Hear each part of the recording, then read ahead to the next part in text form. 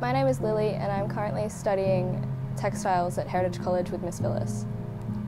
This year we were tasked with designing and creating our own fashion line and making one item from the fashion line, which I chose to be my formal dress for the Year 10 formal.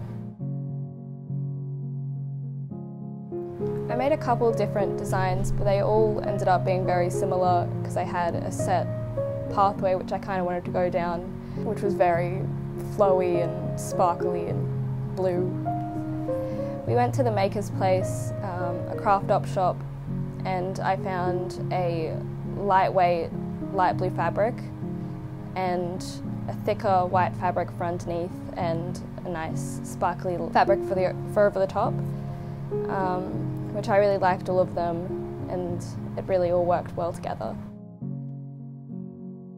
It was definitely a process cutting it out and sewing it all together because I had like over 30 pieces, which is a lot for a dress.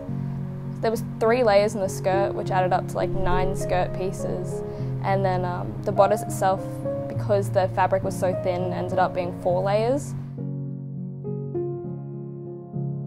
I was very happy with how it came out, and it was the dress that I wore to my Year 10 formal.